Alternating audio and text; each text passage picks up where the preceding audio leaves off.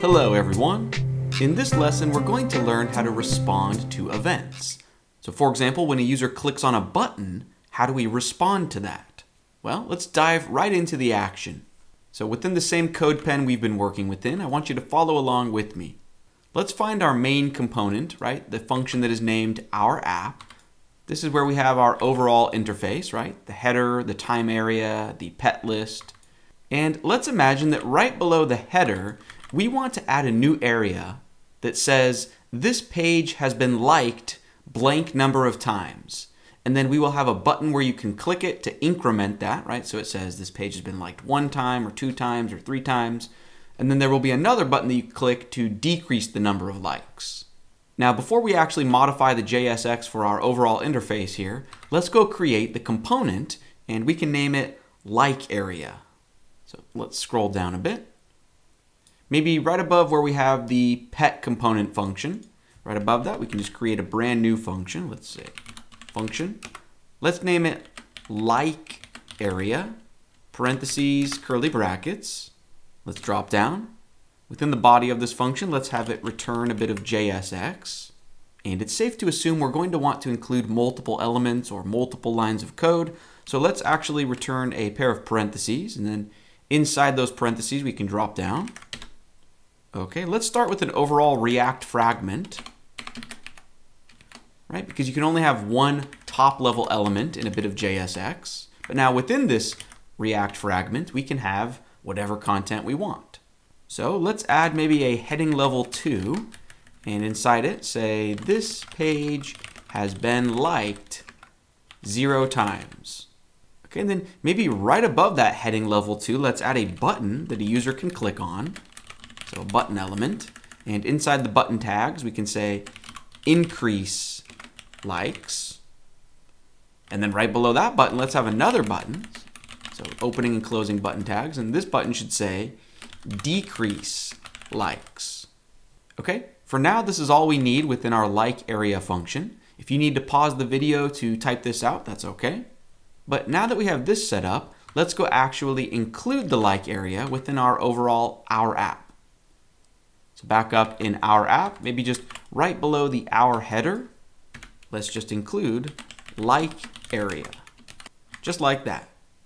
Now if we check out the preview area, cool, we see this page has been liked 0 times, and here we have the 2 buttons.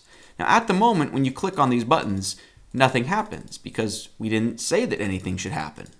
So right now, let me show you how we can respond to these buttons getting clicked on.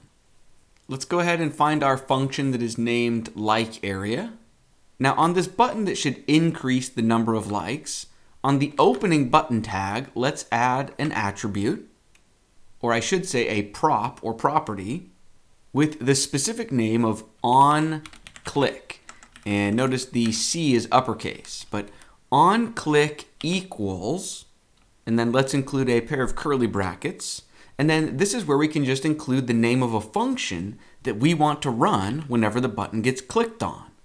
Now we could just type out an anonymous function directly in these curly brackets, but to stay organized, why don't we do this? Within the body of this like area function, right above the return line, let's add a new line, just like this, and let's create a brand new function. So function, and we can name it anything we want, but just so we're on the same page, let's name it increase like handler. Parentheses, curly brackets, drop down. Okay, and just for a quick annoying test, within the body of this function, we can just say alert, thanks for clicking me. Okay, now down in our JSX for that increase button, within the onClick curly brackets, just include the name of that function, right? So increase like handler. Okay, let's go ahead and test it out. So now when I click on increase likes, perfect, we see that annoying alert message, thanks for clicking me. Now we don't actually want to display this annoying alert message. What we would actually want to do is increase this number or this count of likes. But before we make this button click do that, we first need to set up that number or count as a piece of data that lives in state.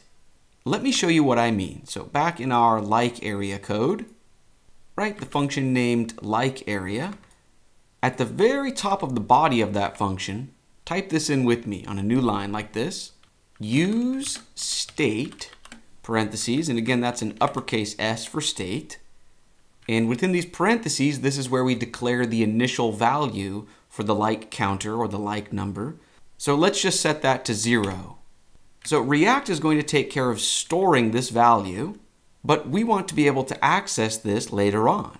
So at the start of this line, let's say const and then square brackets. After the square brackets, equal sign.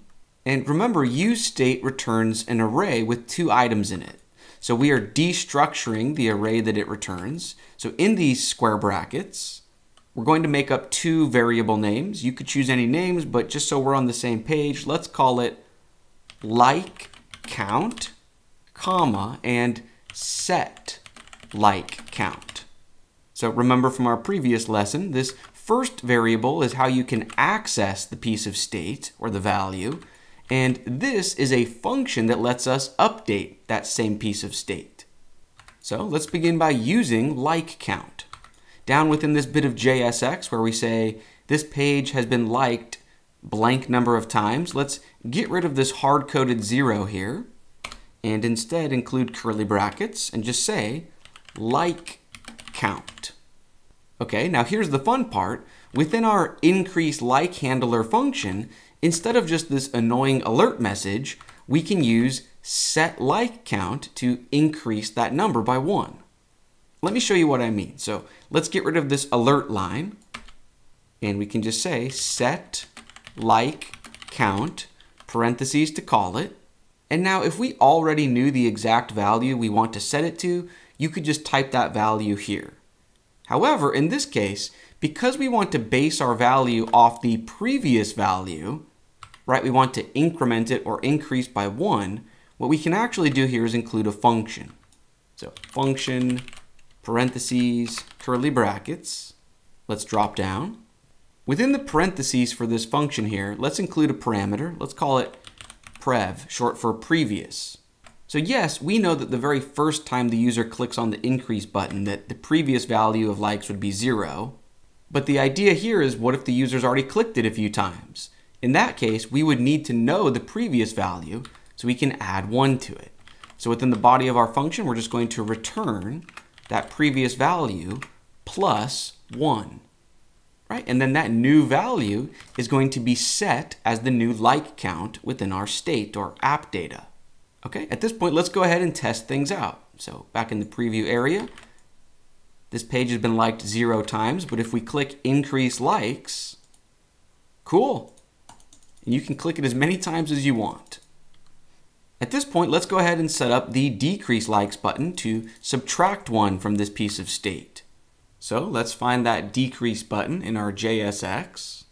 Here it is. So on the opening button tag, let's say on click equals curly brackets, because we want to point towards the name of a JavaScript function instead of just a string of text. So you can imagine that we will have a function named decrease like handler. Okay, now we just need to go create a function with this matching name. Still within our overall LikeArea function component, maybe right below our increase like handler function, we can just say function decrease like handler, parentheses, curly brackets. Within the body, let's just say set like count, parentheses to call that. Since we want to work with the previous value, we're actually going to supply a function within these parentheses. Why don't we use an ES6 arrow function this time? We will have exactly 1 parameter, so prev, short for previous, arrow symbol. Let's have a pair of curly brackets and then drop down. And let's just return the previous value minus 1. Okay, let's check out the preview area. So if I click increase and go up to maybe 10 and then click decrease, cool. Only notice I'm allowed to go below 0, right? Negative numbers.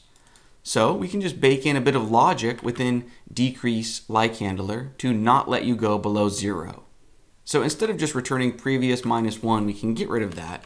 And instead, let's write an if statement. So if parentheses, curly brackets. Within these parentheses for the condition, let's say only if prev is greater than 0. Okay, and then in these curly brackets, only if that's true, then return previous minus 1. And then after those curly brackets for the if, right, so if this is not true, if this doesn't happen, then we would just return a value of 0. So that way we don't let the user click to a negative number. So let's test this out again. Bump it up, and then if I try to go down, cool. The lowest it lets me go is 0.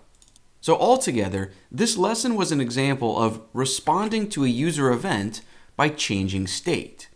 And then React responds to the state changing by re-rendering only the tiny part of the DOM that actually needs to be updated. So at this point, we've seen how to respond to an element being clicked on. And now in our very next lesson, we're going to learn how to work with form fields that a user could click on and then begin typing into. So in the next lesson, we're going to add a form that lets you add a new pet to the page. The form will have 3 fields where you can type the pet's name, species, and age. And then when you submit the form, the new pet will appear in the list. Not only will this teach us how to work with forms in React, but it will also be another great way to practice working with state. It should be a lot of fun, so let's keep things rolling, and I will see you in the next lesson. To get immediate and lifetime access to the full 15-hour video course, you can find a heavily discounted coupon link in the description for this video. Thank you so much for watching, and take care.